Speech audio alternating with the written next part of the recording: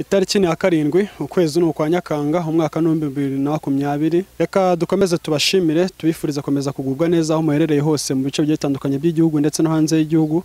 Tubashimira mwege mukomeje kubana natwe. Iyi mwumva cyangwa si muhanze amaso ni eSport TV, ikari televiziyo yaza abanyarwanda bose, yazi abantu bose, ingeri zose, abakobwa, abahungu, abamama, abapapa, mwese turabasuje kandi twifurije kukomeza kugubwa neza. Aka kanya n'amakuru y'imikino mwateguriye kandi mujye kugezwa nanjye ndagije Imana Emmanuel nkuko twabyemeje ko tuzatubabera hose.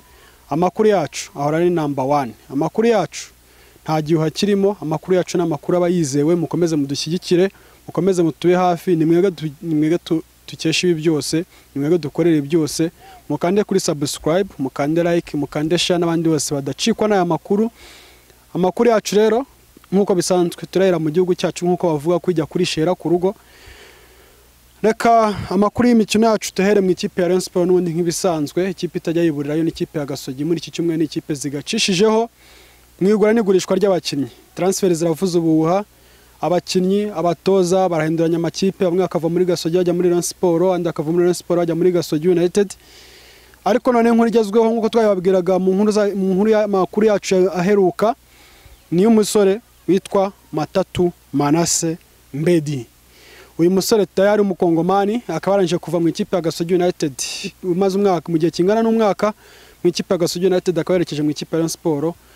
Bikaba bivugwa ko ashaka kwatanzwa akayoboka amafaranga agera kuri miliyoni 20 z'amafaranga y'u Rwanda, akaba ariyo yamukuye mu ikipe ya Gasogi United yerekeza mu ikipe ya Rayon Sport. Mu gihe bivugwa ko mu ikipe ya Gasogi United rafitemo amasezerano harimo clause bilatoire yavugaga ko ikipe izamushaka izamutanga amafaranga agera ku 50 by'idolari y'amanyamerika, ariko bikaba bivuga ko yatanzweho agera kuri miliyoni 20 z'amafaranga y'u Rwanda. Si ibyo ngibyo gusa kandi reka tuve mu ikipe ya Rayon Sport ndetse na Gasogi United, ariko tutaranava aho ngaho gatoya tuyibutsa ko ikipe ya Rayon Sport nkuko yatandukanye n'umutoza wayo cyangwa se abahoze ari abatoza bayo ariwe Bwana Kasambungu Andre na Arekirasa. Mu kiganiro cyihariye Kasambungu Andre yagiranye na kimwe mu gitangazamakuru cy'u Rwanda cyangwa se bagenzi bacu bo kuri BFM umwezi, akaba atangaje ko hari ibyo ikipe ya Rayon Sport imugomba cyangwa se yamugomba gitamuhaye, ariko akaba yatangaje ko atifuza ko byageraho bajya mu nkiko kuko ikipe ya Rayon Sport iwe n'abayobozi beza kandi bazi ubwenge. Ariko bikaba bivugwa ko ikipe ya Rayon Sport ishaka kwera amaye 1/2 cy'amafaranga y'ukwezi kwa mbere hagera, ubwo ni ku mushahara we. Bikaba bivugwa ko ikipe ya Rayon Sport byibuze ishaka kumusigaye mu mishahara y'amezi 4. Bikaba binavugwa ko byibuze ikipe ya Rayon Sport bisaba miliyoni zigera kuri 6 kugira ngo yangize ikibazo cyo umutoza wayo Kasambungu Andre. Ibyo nibyo tuzi, nibyo twumvise, ariko icyo tutazi ni Arekirasa we koko ni nawe nayibanjemo mbere yuko Kasambungu ayizamo kuko yaje mayisangamo Arekirasa rusanzwe ari umutoza wari wungirije Espinoza, ariko amaze kugenda ayisigana nk'umutoza mukuru. We ntago ara blaminga cyangwa se ngo abe yarekrama avuga ko hari amafaranga ikipe ya Rayon Sport murimo, ariko reka tubihanga amaso turebe kuko igihe kizatubwira. Tuve mu ikipe ya Rayon Sport na Gasogi United ndetse tuve kuri abo batoza muri Ferwafa, mu ishyamwe ry'umupira w'amaguru mu Rwanda. Ferwafa komisiyo yayo ishinzwe ibijyanye n'imisifurire yari hagarariwe na Gasingwa Michel. Ubu ngubu tuvugana warangije kwandikira ubuyobozi bwa federation abumenyesha ko yeguye kuri uwo mwanya bitewe n'ibibazo bimazemo iminsi. Aho byatangiye bakora inama, bamwe bafata amaudio ya Gasingwa Michel ayoboye inama bayashyira hanze, ariko Gasingwa Michel ntibyamushimisha cyangwa se ntibyamunezeza, bimutera kuza gufata umwanzuro wo kuba yagana ubuyobozi bwa RIB abwandikira abasaba gukurikirana icyo kibazo, ndetse icyo kibazo kikaba cyari cyakozwe namwe mu basifuzi b'Abanyarwanda. Cyaje guteza umwiryane rero, cyaje guteza umwiryane ukomeye kugeza naho byaje kuviramo bamwe muri abo basifuzi kuba bakwakwa ibisobanuro bijyanye n'ibyo bo bakoze.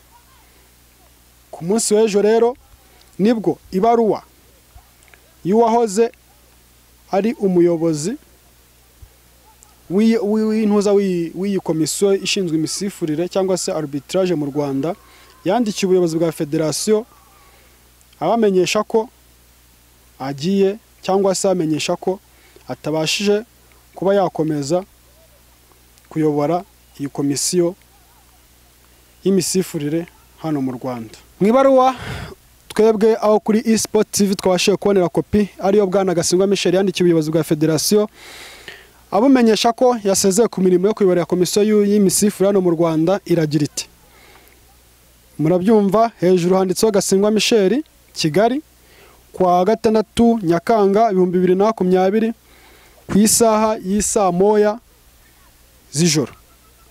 Bwana Perezida wa Ferwafa, impamvu gusezera. Kubera impamvu bwite ndamenyesha ko nsezeye ku buyobozi bwa komisiyo y'imisifurire muri Ferwafa. Nshimiye abo twakoranye bose ndetse n'abanyamuryango bari bahagarariye bangiriye icyizere nkaba nzakomeza gutanga umusanzu wanjye mu mupira w'amaguru igihe bizakenerwa. Mugira amahoro. Ni Gasingwa Michel ndetse aza no gushyiraho n'umukono. Ngiyo ibaruwa yandikiye ubuyobozi bwa federasiyo abamenyesha ko asezeye ku mirimo yo kuyobora komisiyo y'imisifurire hano mu Rwanda. Reka amakuru yacu rero tuyakomereza mu ikipe ya Rayon Sport n'ubundi ku nkuru isohotse none, breaking news. RIB ikaba yatangaje ko hari abayobozi bamwe na bamwe bahoze bayobora ikipe ya Rayon Sport basabwe ibisobanuro nk'uko tubikesha ikinyamakuru cya Fan Club.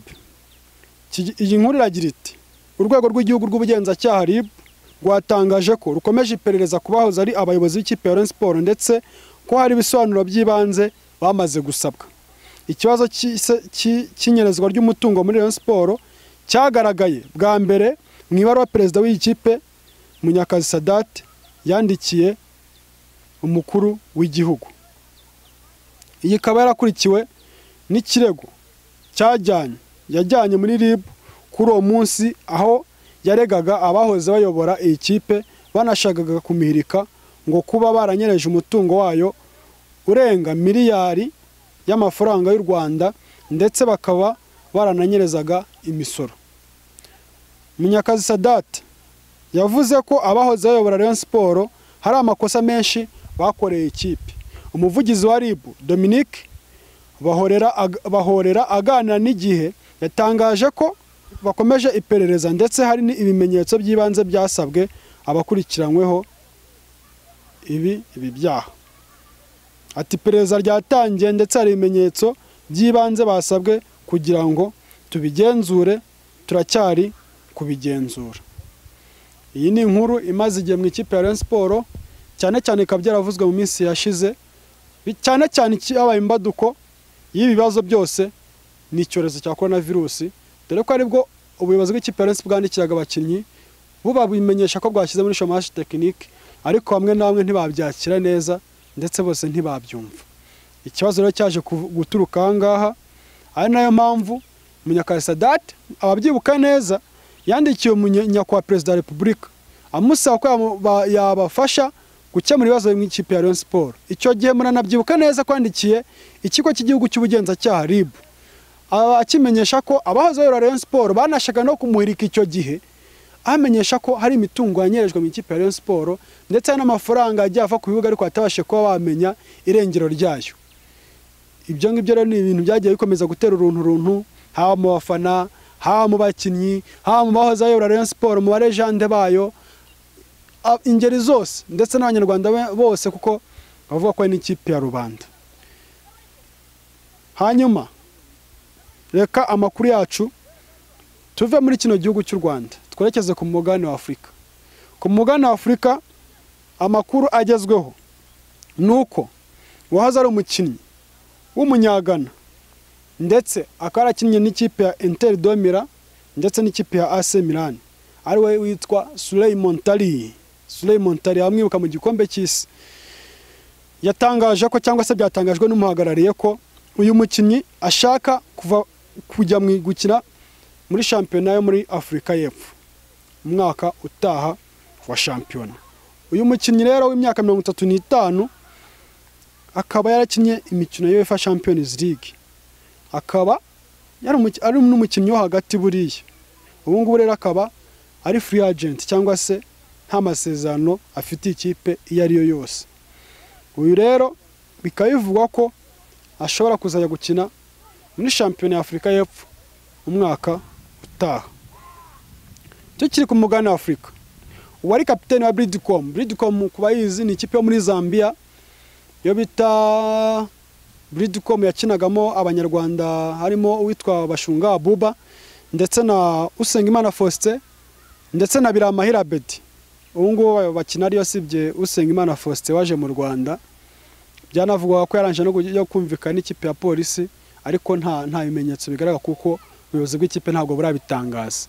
Bikaba bivugwa ko anifuzwa n'ikipe ya Rayon Sport. Uwari kapiteni wayo rero witwaga Mushiri Chanda, urumva, uwo nguwo akaba bitangazwa ko ashaka kwerekeza mu ikipe muri Afurika y'Epfo ariyo yitwa Orlando Pirates. Ibi byatangajwe n'umuhagarariye, kuko tubibutsa ko uyu mukinnyi Chanda afite imyaka 32 yose y'amavuko, ariko akaba akina mu kibuga hagati muri nka midfield. Ubwo rero ni amakuru amwe namwe twatawanyuriyemo yo ku mugane wacu wa Afurika. Hanyuma tukiri ku mugane wa Afurika kandi umusore yitwa Soba Babaziri akaba arangije urugendo rwe muri Zanaco FC nyuma y'amezi 6 yose y'intizanyo akiniye ikipe ya Zanaco. Bikaba bivugwa ko ashobora kongera gusubira mu ikipe ya Lusaka Dynamos yo mu gihugu cya Zambia. Amakuru yacu y'imikino reka tuve hano ku mugabane wa Afurika twerekeze ku mugabane w'Iburayi. Turahera mu gihugu cy'Ubwongereza cyangwa se shampiyona y'Abongereza igeze mu mayina, iri kugenda irangira, igikombe cyabonye nyiracyo, ariko intambara ikomeye iracyari gushaka itikerekeza mu gikombe cya UEFA Champions League ndetse na UEFA Europa League. Aho bari guhatanira umwanya wa 4, umwanya wa 3, n'umwanya wa 5 n'uwa 6. Tubibutse ko ni ikipe ya Manchester United, ni ikipe ya Chelsea, ni ikipe ya Leicester City, ni ikipe ya Wolverhampton ibari inyuma nayo ku mukukuzo. Zose ziri kurwana umwanya wa 4 uzazi hatikerekeza mu mikino ya UEFA Champions League. Kuri uyu munsi tariki ya 7 Nyakanga imikino iraza kuba kuri ubu buryo bukurikira. Ku isaha isa moya ikipe ya Crystal Palace iraza kwakira Chelsea. Ku isaha isa moya kandi Watford iraza kwakira Norwich City. Ku isaha isa 3:15 ikipe ya Arsenal iraza kwakira Leicester City.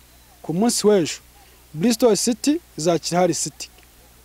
Hanyuma mu gihugu cya Espagne naho racyambikanye kubarwanira igikombe.